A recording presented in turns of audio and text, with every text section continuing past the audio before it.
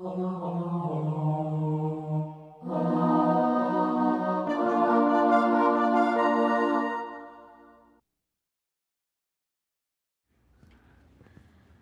you very much. Well, this is exciting for us. And as you can see from the title slide, this is a work in progress.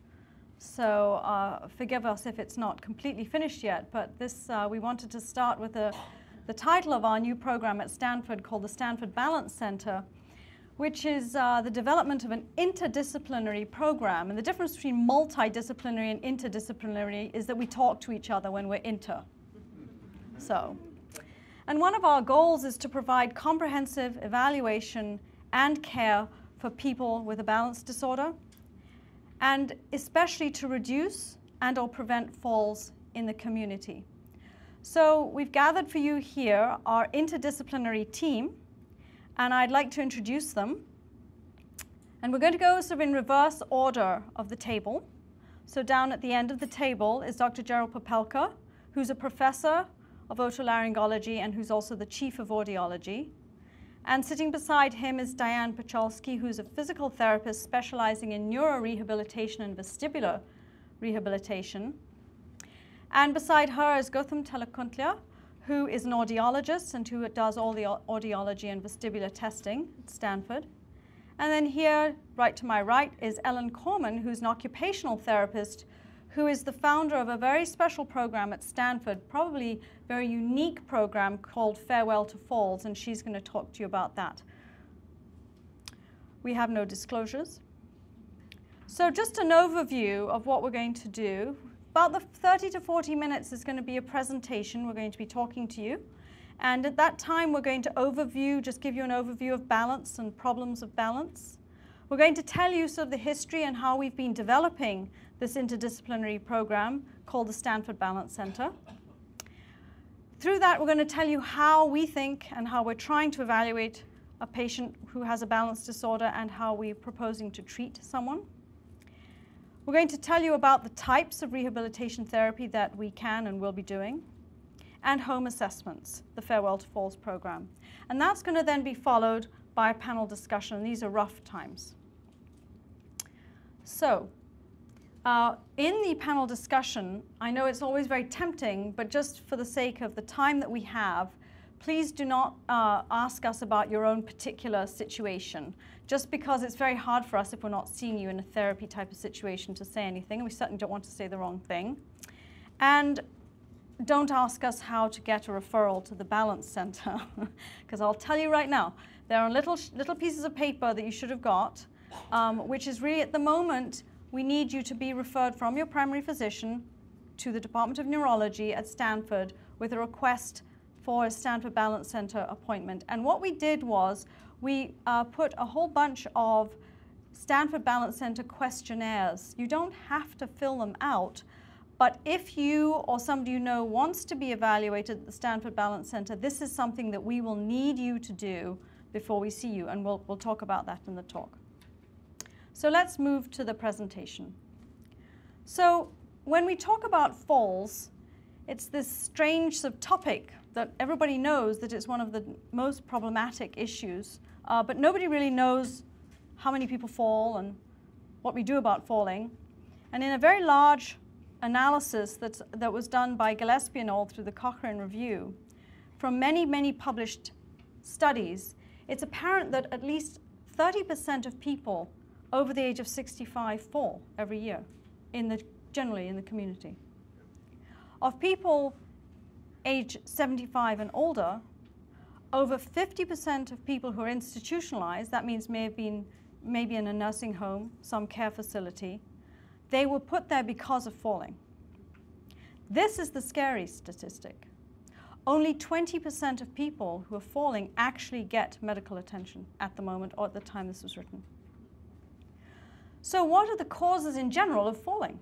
Well, people who have problems with their balance and their walking may fall. People who can't see very well may fall. And people who have dementia or cognitive impairment may fall. This is all evidence-based results. So this is not just pie in the sky. This is what's coming out of a large review of the literature.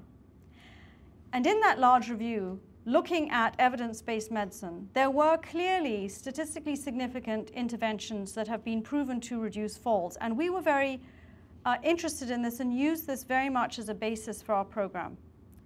One of them is muscle strengthening techniques, customized balance retraining, home modifications, and customized medical and/or surgical treatment. So what is balance? Well, balance is this word. I mean, you all think you know what balance is, but what is balance? Well, if we can give you somewhat of a definition, we would call it a multi-system, so it uses a lot of different parts of us. Dynamic means it has to change all the time. Function, that keeps our body upright over our base of support. And the lingo of the base of support for me currently are my feet.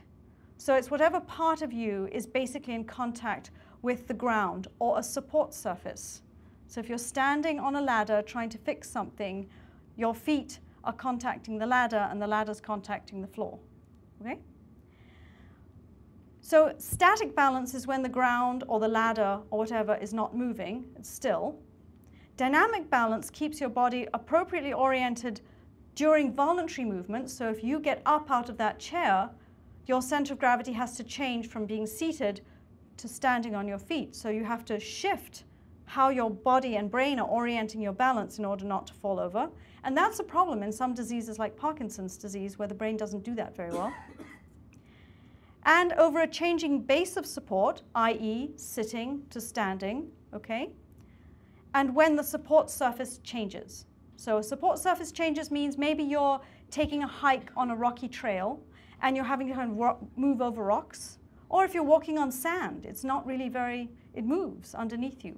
And some of you who may have balance problems or know people with balance problems, you know that that's a time they could fall.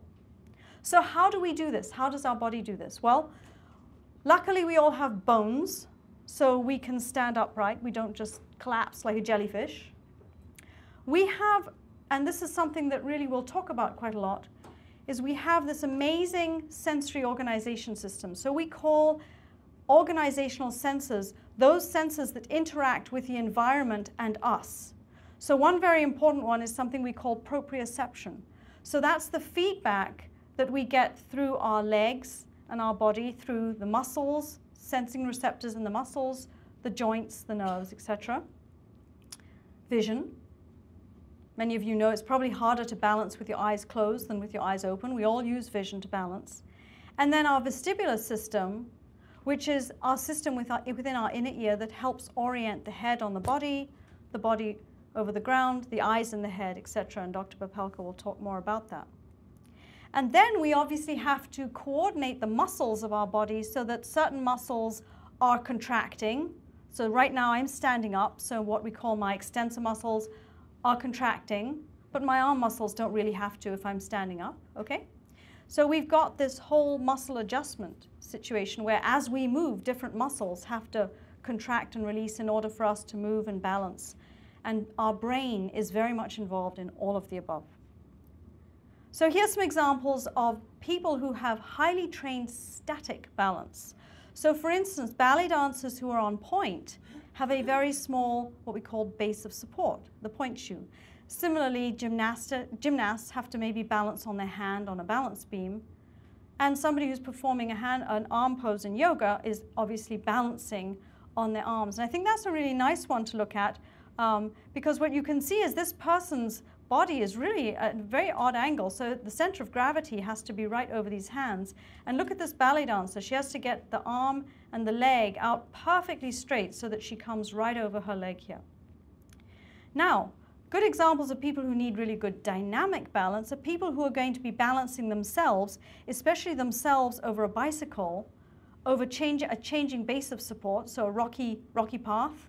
And here you can see a cyclist who has a very narrow and small connection with the ground, and it's moving all the time. And look at these soccer players who again are moving all the time, and look at this extremely up-and-coming soccer player, personally related to me. And so you can see that dynamic balance is extremely important. So what happens when balance goes wrong? Well, we call that imbalance. One cause is dizziness. So how many of you, when you say, oh, I'm dizzy, you mean actually that the room is spinning? Most of you would probably feel that you feel lightheaded, right? So as physicians, we always have to ask you what you mean, because there can be different causes for that. But at least 50% of people who complain of dizziness have some inner ear problem. Otologic means ear. And these are some of the causes, and you can read them. There are various diseases of the ear, which Dr. Popelka might talk more about, but basically problems with the inner ear, sensing the vestibular nerve itself, and sometimes obviously structural lesions like tumors affecting that area. 5% of people complaining of dizziness is a neurological cause, such as stroke, seizures, etc. Now, people can have medical causes. So if they're lightheaded, it may be because their blood pressure isn't rising as they stand up, so they actually don't have enough blood flow going to their brain, and they faint, which is what syncope means. Or they may have a heart arrhythmia, which has the same effect. Some people, when they're very anxious, or what we call somatization, they have some reason that they feel that they're dizzy, but we can't actually find a physical cause, are called psychological. And there's another group that's actually a fairly large group, which obviously we haven't found out the real answer for, and we call them the multisensory disequilibrium disorders, and some of those we lump into those, the post-traumatic. So there are other reasons, as we said, why you might have imbalance, and those might be that you have actual problems with your balance system, which we call postural instability, or you may have problems with your walking. And obviously the neurological disorders are far and above most of the causes for this, and you can read them up here, and these are the diseases that I deal with a lot as a movement disorders neurologist, where actually the brain is now involved, and the brains are normal mechanisms for doing all the things we talked about, adjusting your posture from sit to stand, moving over rocky surfaces, etc., don't work as well. We can't integrate the sensory information very well. There are a lot of reasons here, but they're all neurological. If your muscles are not strong enough and you try to stand up, you might fall down because you're weak. And that's one cause not to forget. And that can come from problems with the muscles themselves or problems from the nerves that feed the muscles. Then sensory disturbances, as we talked about, if you can't sense where your feet are because you have a peripheral neuropathy, you are going to have problems with balance. And I can tell you that those will be especially severe when you close your eyes, because you will have been relying on your vision a lot. And when people close their eyes and start swaying a lot, we know in neurology that that's probably because they have a peripheral neuropathy. And then, as we said, if you have problems with your vision, or if your eyes are moving uncontrollably, you're going to have a lot of trouble with your balance.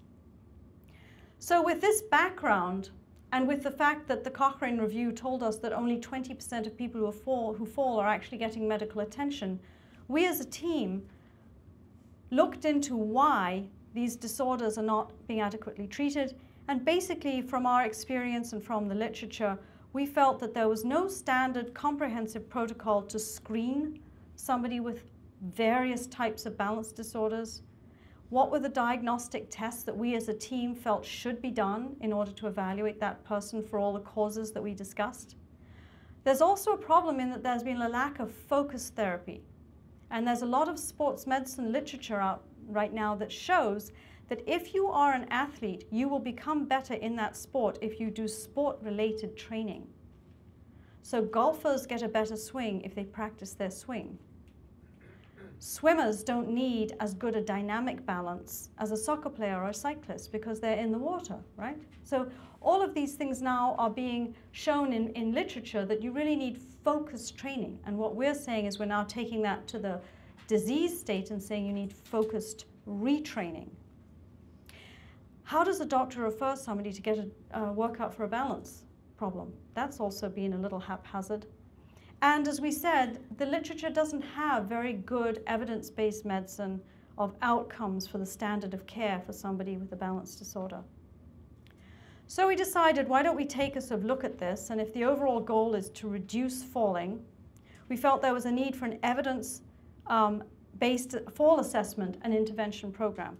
So if we take a fall as the event, what's the process? Well, from what we just discussed, somebody might need a neurological and a medical evaluation to look for things like, do they have a dementia? Is their thinking okay? Is their blood pressure okay? Are they somebody who might faint when they stand up? Do they have an arrhythmia? How's their vision? How's their muscle strength? How's their balance and their gait, their walking? They also need an otolaryngology evaluation, vestibular and audiology testing. How's that most important sense, orientational sense of ours, the vestibular system? How's it working? They need a rehabilitation evaluation, and very importantly, which is often missed out, they need a home assessment. What's going on at home? Are they more likely to fall at home than outside? And I can tell you, for some people with Parkinson's disease who live in very cluttered houses, they fall at home, but they don't fall when they're out walking on the beach, because they fall when they're in restricted environments. So very important is home assessment. From that, we hope that we would be able to design customized therapy for every individual. And we hope, and we hypothesize, that this would lead to a reduction in falls, improvement in balance and walking, and hopefully an improvement in independence living, so we could get that number down of people who were institutionalized due to falls. So the Stanford Balance Center was created in kind, and we felt that we wanted to be an interdisciplinary team serving a wide community, people who come through the emergency room, people who are actually on our inpatient wards who get out of bed and fall, private physicians, people who Ellen and her group see at home, who they think need the evaluation, outpatient clinics, and from, as I said, these various different input sites, they would be finding their way to some customized therapy. And along the way, people who are evaluated in the Stanford Balance Center may be seen by a wide variety of physicians, notably people in neurology, otolaryngology, rehabilitation, perhaps neurosurgery, perhaps ophthalmology if they have eye movement problems, perhaps sports medicine. We're trying to develop our own balance retraining center. It's not quite there yet, but we're moving towards it with our vestibular and neuro rehabilitation through physical therapy. And from that, we then hope to have more community outreach with home-based programs and outcomes that we can then follow so that we can determine whether we're doing a good thing. And for that, to be able to do that, we have now, thanks to Dr. Popelka, a really wonderful database that everybody is being fed into. And that's why you can see for your screening questionnaire, all of that data gets fed into the database. And we will and can follow this program and determine whether, in fact, we're meeting the needs that we want to meet. So just quickly, here's the process flow. Somebody who has dizziness, somebody who's falling, may come in through these various sites. And we thought, well, how are we going to get everybody so that we can start triaging them? So the first page of that questionnaire, we have screening questions. And this took a lot of discussion among the team as to what were the shortest but most powerful screening questions through which we could understand where you needed to go in your assessment. Well, the first one obviously is, do you have balance problems? If the answer is no, well, maybe this isn't the right place for you. And of that is, are you unsteady? Do you have lightheadedness when you stand up? Getting to the weakness issue, do you feel weak when you walk? And then, of course, getting to the falls, we wanted to know if you are actually falling, not due to tripping over your cat or something. And do you have any of the following problems? And this gets to the vestibular issue: dizziness with a sense of spinning, which we call vertigo, ringing in the ears, or fullness in the ears. And what I'm going to do now is I'm going to turn this over to Dr. Popelka, who's going to tell you what we do as part of the evaluation on the side of otolaryngology. So thank you. So otolaryngology is the only discipline that nobody knows how to pronounce, including half of the people in the discipline, which is why ENT is used. So the official name is otolaryngology, but we send out letters, show up at the ENT department, and the patients come in looking for ENT, and it doesn't say ENT. We have a very special organ in our inner ear that helps keep us oriented. So this is a cross-section of the ear. This is where you're not supposed to put the Q-tips. In our eardrum, and buried in deep in our head is our hearing mechanism, and right alongside of it is our vestibular mechanism. It's all part of the same organ. And one way to think of how this organ works is that it's like a carpenter's level. There are tubes with liquid in them, and as our head moves, the liquid moves, and it gives us a sense of where our head is in the environment, including when we get in a car and move forward or stop. So we have two of these. This is one on the right side, and we have a similar one on the other side. And that mechanism can have some diseases, but what gets complicated is the parts before this, our ears, earwax, simple things, also can contribute to this, and we need to separate all of those factors out to find out if it is in fact in the inner ear. An important aspect is now imaging. So we take MRI images, and many people have already had those, and we now can see very much of the structures buried in our head to look for things like tumors and other things like that. So that might be part of the evaluation. So in order to sort all of this out, we need to find out if there's a hearing problem. We need to find out if there's a vestibular problem, and those are often related. And we need to separate those factors out just to find out what we're talking about. So the first part is the standard hearing test. And the hearing test involves presenting tones. Raise your hand when you hear the beep. You've probably had all of those. Presenting other sounds like speech, say the word go, say the word it. But we also do other kinds of measures with devices we put in our ear that apply pressure to give you this sensation of, you know what it's like going up and down an elevator, because some of the problems that could be causing dizziness might be as simple as fluid in the middle ear, not the inner ear. And so we need to separate that out to make sure the correct thing is being treated. So that's the hearing part. If we now go to the vestibular part, which is part of the inner ear, we have other tests that we do specifically for that.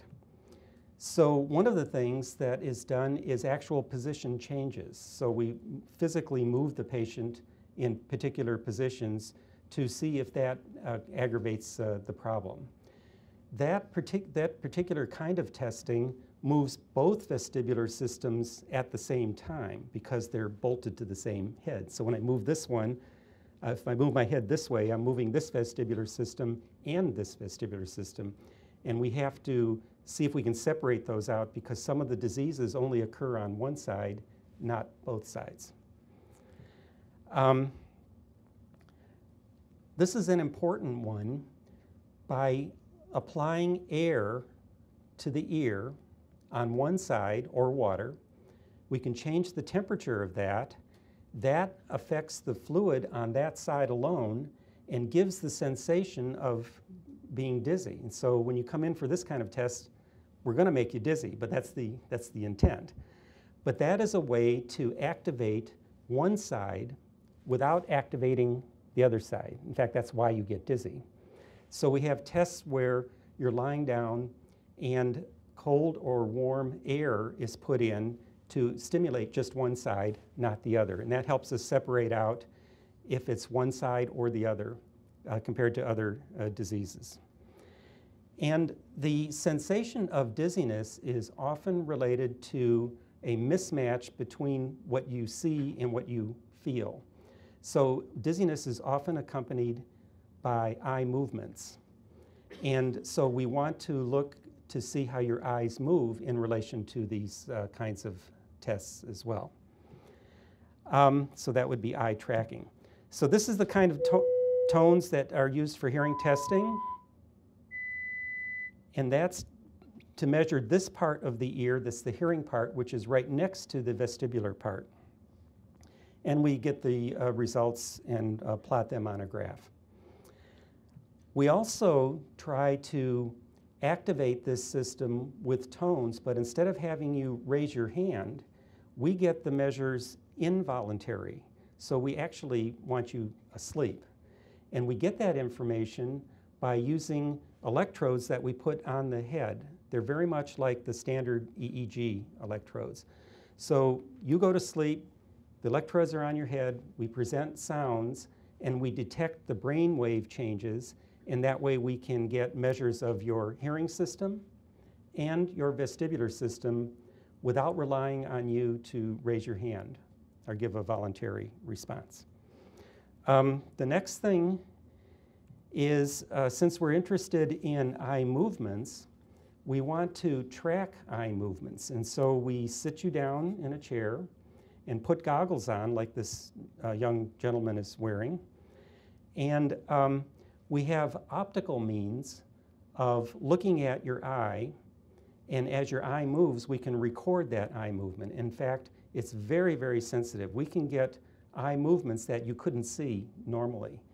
And it's very, very reliable and quantitative. So by using these goggles, we can measure your eye movements. If we now stimulate your vestibular system by moving your head or by using water, we can get these kinds of tracings that are here on the right-hand side, and they give us very precise information, not only about both sides, but each side independently. Okay, so the measurements are actually quite complicated. It takes a couple of hours to do all of the diagnostic tests, and we have to be very careful because many medications affect these measures, and so many times you have to go off medication just to do the diagnostic test. Okay, so now I'm going to turn it back over for the neurologic evaluation. So what do we do? Well, as I said, I think at the beginning, one of the very, very important things we do on the neurological side is examine you, take your history. So that helps us with how's your strength and your heart and all the other things we were talking about. But now we have some very clever ways to really look into those organizational senses. The one we can't do is the vestibular system. So our colleagues in otolaryngology are doing that and doing it extremely well. And what we're doing here is we're now going to investigate how well is that sensory feedback system from your feet working and how well is your vision working to maintain an upright stance. And we figure that out by literally taking them away from you. So here's our fancy, we call it our balance machine, and it looks kind of big and fancy here because what we have is what we call a visual surround. So the person stands in this little cubicle here so that their visual environment is just this multicolored surround. And if you look carefully, you can see that they're standing on something that looks like a gray square, and those are called force plates, and we can measure the forces exerted from their body through their feet, and they're called the ground reaction forces. And that gives us actual quantitative measurements of how much somebody's swaying as they either stand still with their eyes open. We take away vision just by asking them to close their eyes.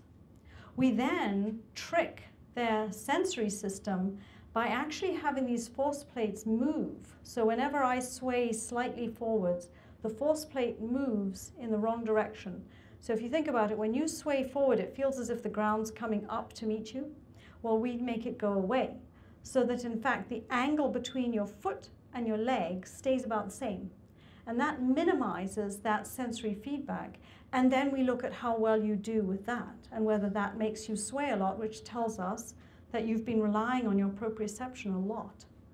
And then the other thing we do, which is pretty tricky, is we make the visual surround go in the wrong direction. So when I sway towards you, you look like you're coming towards me. So we do the opposite. We make the visual surround go in the wrong direction.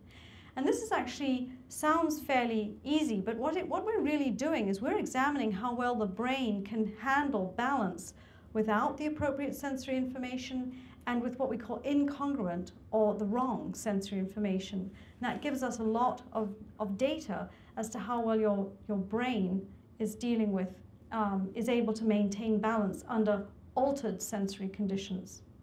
So that's really getting at your sensory organization, which is a key part of balance.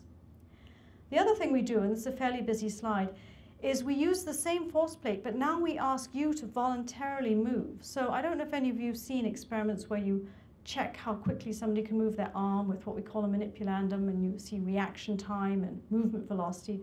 Well, we do exactly the same thing, but with your body. You're standing on the force plate, and we say, okay, when a target comes on in front of you, say this one up here, you have to move as quickly as you can and as far as you can so that you move a representation of your body, which is a little icon, up to this target. And you go, like this. And we do it to all different directions. And we measure your reaction time, how quickly you can move your body, and very importantly, how far you get to where we would think you should be able to sway without taking a step. And that's called your limit of stability. And if your limit of stability is narrowed, meaning your body really can't handle too much sway, that's going to put you at risk for falling. If you add to that you've got slow reaction time and your body moves slowly, that means the minute you get off your base of support or your limit of stability, you're not going to have the reaction time to bring you back up. So we get fairly good quantitative data of the sensory process of balance and what we call the motor process of balance. So I'm going to turn this over now to Diane to talk to you about vestibular and neurological rehabilitation. I'm a physical therapist, and I don't know how many of you have ever had physical therapy. Can I see a raise? No. I thought maybe. Well, vestibular rehabilitation is a specialized field, a specialized part of physical therapy. And I have to hit the right button here. Okay. What we try to do as physical therapists in this field is address some very specific goals around improving balance, as you might imagine, minimizing falls, as Dr. Bronte-Stewart talked about the importance of that. We also look at trying to improve the symptoms of dizziness and vertigo that our clients present with. In addition, try to improve the stability during walking and other daily activities, whether it's picking objects up from the floor, being able to reach high shelves, walking on gravel. What is it in their daily life that they're having problems with, and try to improve their stability in those activities. And then the other piece of it that's very particular, I think, to vestibular rehabilitation is trying to decrease the dependence that a person may have on using their visual cues or holding their head really in one place, trying to maintain their balance with other systems that they need to free up so that they can interact with the world. Some people we can do that with and they can get better with that. Some people we have to teach them how to adapt. So we have different goals in vestibular therapy, I think a little bit more specific to the vestibular systems and the balance systems that the physicians have just talked about. Sorry, I missed the last one. So also, we also look at improving coordination of eye, head, and body movements. So again, so that you're freed up to perform the daily activities that you need to perform in your life and not holding on with your head or your eyes or your hands for your stability. Okay? So when we first get a referral for vestibular rehabilitation, we have an assessment that we do. And we'll first look at joint mobility and range of motion. We'll also look at strength, particularly core strength. And that's very important because you need to have a stable core in order to make the appropriate balance responses and use the appropriate balance strategies. We'll look at eye and head movements. Are the eyes moving with the head, or are they moving independently of the head? Can you maintain your balance and turn your head? A lot of my clients turn to walk and talk, and then they lose their balance, right? Because they're holding on so much with their head and their eyes to maintain their stability. So we'll look at that. We'll also look at different balance tests on various surfaces, looking at foam, a very compliant surface versus a very stable surface, balance beam kinds of surfaces, to really try to find where exactly this person is having their problems with balance. In addition to in the assessment, we'll look at joint sensation, and we'll look at daily activities like gait. So I'd like to get to the meat of it, which is the exercises, which is basically what we do in physical therapy. again, flexibility and strength are really critical. Some areas in particular with this population, we look a lot at spinal extension. I always think of my mother told me to stand up straight. It's really important. It gets more important, right, as you get older. So spinal extension is very often something that we need to work on with our clients. Range of motion at the ankles, because you use sway at the ankles as a way to maintain your balance. Strength, again, core strength, hip strength, strength around the different anterior and posterior aspects of the ankle. Those are some of the really important areas that we'll tend to look at. There we go. Postural alignment, trunk stability, trunk extension, ankle range of motion. Okay, and strength around the hips and ankles. Another aspect that we'll look at is eye coordination. I talked a little bit about that. We'll look at how are the eyes tracking and moving on a target. So if, can I stabilize my head and move my eyes selectively? That's in all different directions. So that's one of the things that we'll look at. Can I hold my gaze?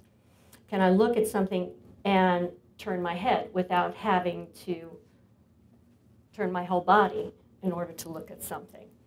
So we'll look at eye coordination, and we'll, very particular that I found in working with some of my patients that really like to use computer, we'll really look at complex scanning on a complex background. So can you pick out targets on a very complex background? Because a lot of people that have trouble looking at the computer, and it's almost like the letters and the numbers are floating on the screen. And so we develop exercises to work on those kinds of skills. Okay, balance activities. There's a whole range of balance activities that we would tend to will work on, excuse me. And a lot of that has to do around varying positions of your base of support. Dr. Bronte-Stewart talked about different aspects of base of support. I don't ever have anybody on point, but you know, tandem, standing, you know, drunk driving test, single limb support. We look at all of those kinds of things. In addition, I might develop exercises using various surfaces. So, as I said, solid versus maybe a foam surface, which is more compliant, which you have to work a little bit harder and you have to really sense what's happening. You may do that with your eyes open, you may do that with your eyes closed, depending again on where your problem areas are after we've done the evaluation. We'll also sometimes, we're very lucky at Stanford, we have actually a Wii in the department. And so we will, with some clients, use the Wii gaming system. There are a couple of balance activities where you're standing on a tilt board and you have to sway to get the ball in the hole. And some of those activities work very well for some clients. So we're able to do that. And then daily life activities, which is the crux of it, because that's all of those pieces we have to put together so that whatever the daily life activities the person's having trouble with, we can help to improve. Turning, getting in and out of bed, from getting up and down from a chair, as Dr. Bronte-Stewart mentioned, to walking, being able to walk and talk, walk and turn your head, walk on different surfaces, make quick turns, those kinds of things. Picking objects up and down from the floor. And stair climbing. And stair climbing was actually an interesting one for me with some of the clients that I've worked with that have had some issues with separating their eye movement from their balance. And being able to scan while you're walking down the stairs is a very difficult task for some of these clients. So the basic thing that we try to do with the rehabilitation program, I hope you can get an idea from this, is that number one, designed by a therapist, whether a PT or an OT, and that you design it specific to the patient's challenges. So those problems, I can rattle off a list of exercises. Well, some of those balance exercises, if they're too general, aren't really going to address your problems. So trying to be very specific to what the problems are for the particular client. and then to practice those. And sometimes my clients feel a little bit dizzy. Sometimes they feel like the room's swaying, but what we're trying to do is work just at that place where you are having an issue so that you can retrain your balance system and make it better. So we're basically developing customized programs, and it's a home-based program. So I develop the program with the client, and they perform it 2 to 3 times a day. And then they usually will come back on a weekly basis or so. And the exercises are updated, and we increase the complexity of the exercises until they reach their optimal balance. So one of the wonderful things about the Balance Center is that we do have an interdisciplinary aspect to it. So I would like to now introduce, besides physical therapy, there's occupational therapy. And this is Ellen Corman, who's going to talk about the Farewell to Falls program. Thank you. Okay, I know we have probably so many questions for the panel, so I'm going to be very short. And to let you know that actually, I think in next month, I will be back at the JCC doing a talk during the day. So if any of you are interested in more information about Farewell to Falls, you have another opportunity. What Farewell to Falls is a home-based program, and it's set up for people who are 65 years and older, who are ambulatory and cognitively aware. And it's really multifaceted. When we talk about people who have strength issues or strength and balance problems, sometimes it's not because of a vestibular or an otolaryngology. See, I'm one of those ENT people needing to use those words. But sometimes it's just because between the aging process and our sedentary lifestyles, we get weaker. And sometimes it's just the need to be able to get stronger that will help us to be able to lift our feet higher and be able to use our core strength so that when we go to sometimes lose balance, all of us trip sometimes. But those who sometimes go to trip and have that inner strength can pull themselves back to center. And those who are not strong enough then don't have the ability to pull themselves back to center, and every trip turns into a fall. Farewell to Falls sends an occupational therapist out to your home. And what we do is look at the multifaceted risk factors for falling. And we look at those in terms of your home for safety. So what is in your environment right now that could contribute to a fall risk? You know, are there things that you could be tripping over? You know, the one everybody always says to me is, oh, don't tell me to pick up my throw rug. Because everybody says it and I don't want to do it. But I can tell you, anytime there's a surface difference in your environment, then in the days that you may be dragging a little bit, then you have the potential to find that little lip between the floor and something else. Your toe catches on it, you go to sort of lose balance. Now, those who are strong enough, and you can say, but I've had it in my house for 50 years and I've walked over it for 50 years. But if you are starting to get weaker and you don't have the ability to, when this next time your foot catches on it, to be able to pull yourself back to center, then when that foot catches on it, you fall over and you fall down.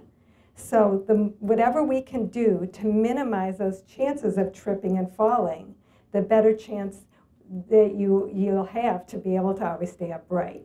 The same thing for things like the bathroom and looking at the grab bars and other things. So doing a home safety assessment and being able to make sure that your environment is as safe as it can be is really important, because more than 50% of falls do happen in your own home. We look at medications, and our occupational therapist takes a list of it, and it's looked at by a pharmacist at Stanford. We know the data is very clear that 4 or more medications strongly contributes to fall risk. It's not only the number, but it's certainly the type and the amount and the combination. So it's important to take a look at that and be able to see whether there are changes that possibly can be made, either in the type of medication, the time you're taking it, the dosage, or other things. And then we do look at the strength and balance and try to be able to see whether it's deconditioning that is your issue, and if so, is there exercises that you can do, even encouraging to join local programs or doing home exercises. It may not take physical therapy, it may, but physical therapy is prescription-based and usually short-term in terms of actually one-on-one with a therapist. And as you age, you need to be moving all the time, all year long, year after year. So we need to be able to make sure that we're setting up a program that's something that's long-standing so that you continue to stay strong. Because if you exercise today and then give it up tomorrow, in a couple months, what you had today isn't going to be there. So we want to make sure it's long-term. So I'm going to close with that and just tell you that there's more information, that the program Farewell to Falls is a free community service that Stanford offers. So if you do believe that there's brochures in the back, and if you believe it's something that you're interested in and would be appropriate for you, you can actually self-refer. And so take a look at it and feel free to give us a call. And then I'm going to turn this back to you as our audience to be able to have an opportunity to ask anybody in the panel some of your questions. Can a GP assess the ear, or it's beyond his capability? You need further skills. And can the average otolaryngologist do what you do, or does it take a specialized person to do the testing you're doing? So the main problem is that the sources of the issue is very complicated. Some simple things can be done in a simple way. As it gets more complicated, and as sometimes multiple diseases occur at the same time, it takes more effort. One of the things that the Stanford Balance Center is doing is looking at all of those together rather than one at a time, a GP or an ENT, and to try to sort all of these out ahead of time. The question was, what about, it sounds like a very complicated evaluation, and how much does it all cost? Actually, the first thing is I have no idea, because we don't know that. But with the questionnaire that you have, that was handed out, we use that in order to do what we call triage you. And actually there were some slides that fell out from sending this from one computer to the other, which showed you how we use that questionnaire in order to triage you. So if you're somebody whom Ellen has referred to us because you're clearly deconditioned and weak, and you aren't telling us you have any balance or vertigo problems, we are probably going to send you probably through a neurological exam, and then possibly to your medical physician if there's something wrong with your blood pressure or heart rhythm, and then straight to therapy.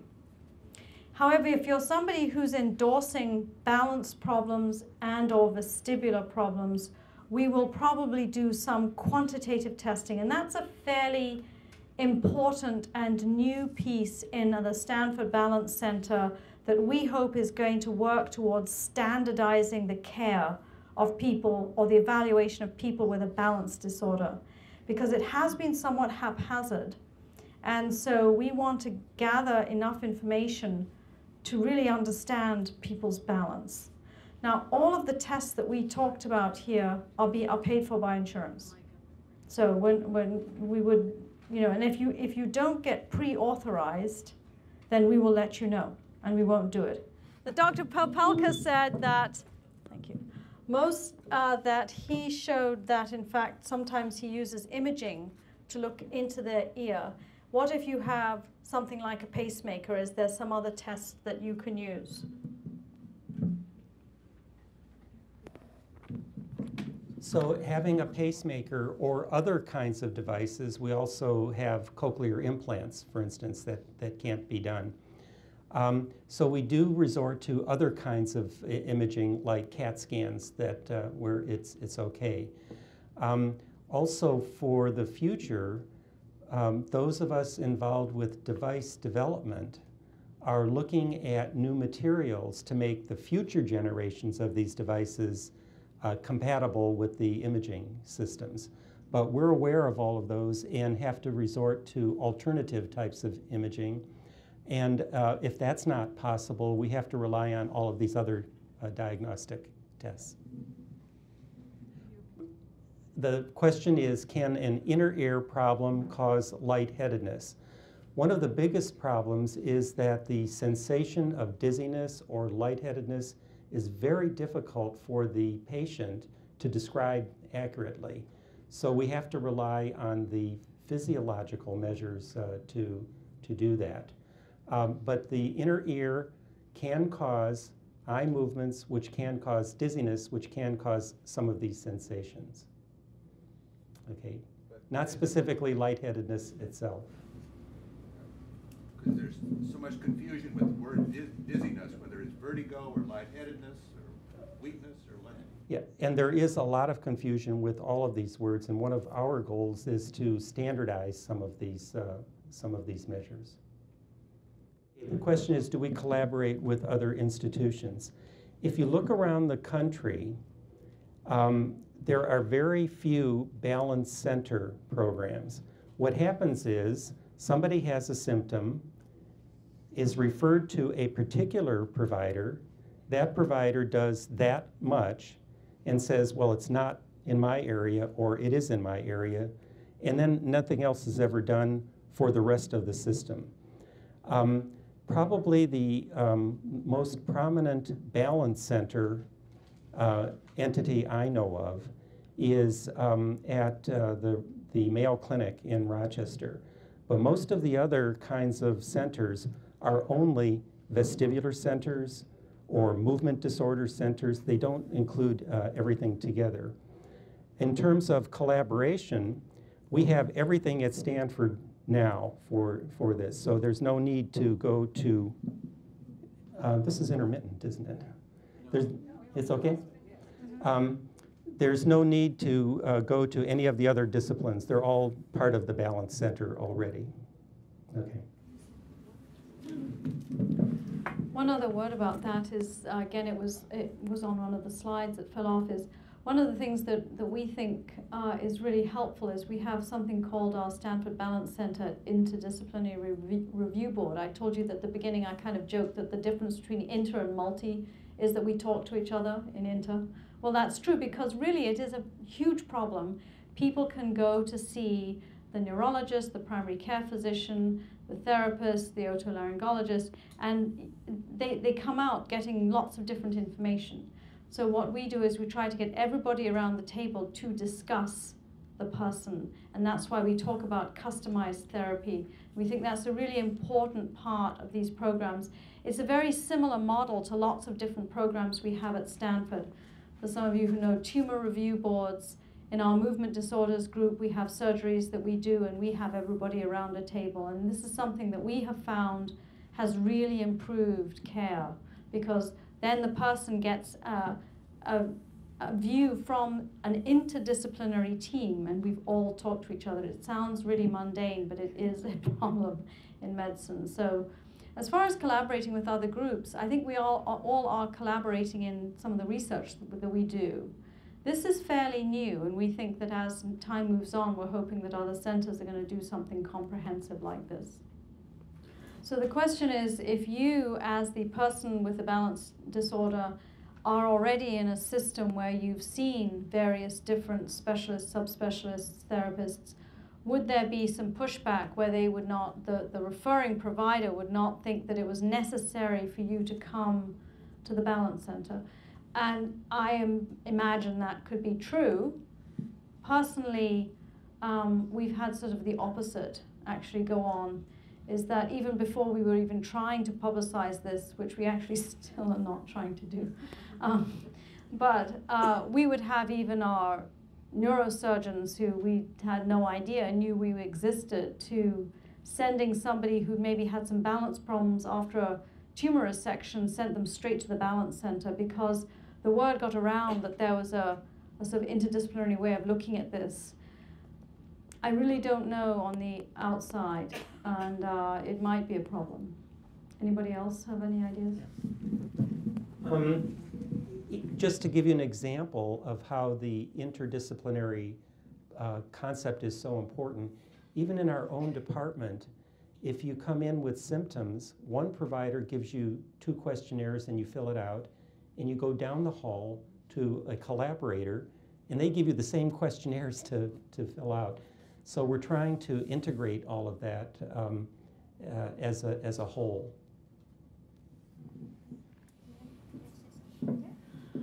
I've had an occasion where I've had a client come in for something else, for physical therapy and for another problem, and found that there have been issues that make me think this would be a very good client to make sure we cover all the bases and to get a neurology balance center referral, so that we have the computerized postrography test. That's the platform test that Dr. Bronte-Stewart. So we would really have a better feel of why is this person unstable? Why are they having problems falling? And I've had experience where I've then contacted, say, the primary care physician who ordered physical therapy, and then discussed a bit of, this is what I'm seeing, would you consider a referral to Neurology Balance Center? And so we've had some success that way as well. Is the center up and running, and you're taking patients? The center is up and running, and the reason we gave out the questionnaire is that although Dr. Popelka has developed a really superb database through which we can really follow everybody, it's not quite yet at the point where we can actually electronically input the person. So we also, on both sides, neurology and otolaryngology, lost a key people. That just meant our provider number went down.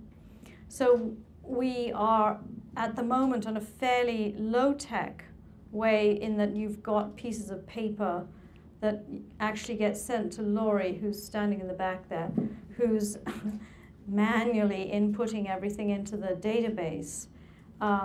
It's just taking us a little bit of time to get through everyone, and we actually have another neurologist starting in a month or so, and all of that takes time to roll out. But we hate having to tell people that they have to wait for an appointment, but right now they're coming through neurology, and that's the avenue, and then they get referred to otolaryngology. But it is actually working, and our next review board's on April the 5th, and we've had some really very, very fascinating discussions with each other about people.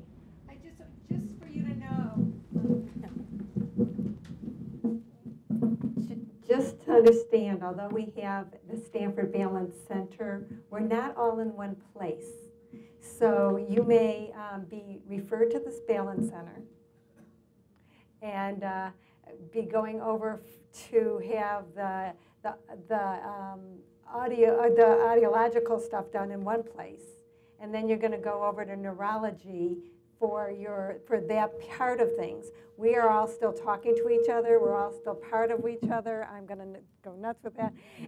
But we're not in a physical, we're not physically all in one place. Okay, the question is about ringing in the ears. Very common problem. And the biggest development in the last 10 years is that we really realize that it's beyond the ear that the problem manifests itself.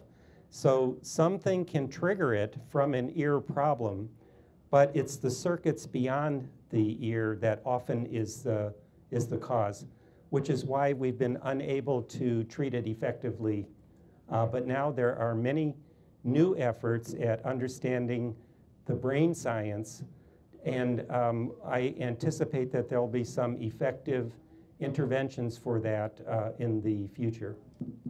The question is it related, is the VA involved? The federal government has put a lot more money into our veterans system, including the tinnitus, which is what it's called, the ringing. And there are very significant programs now being picked up by the Veterans Administration related to service-related problems which end up with ringing. So there's a lot of research activity as well going on. So there's much more going on now than there was even a few years ago.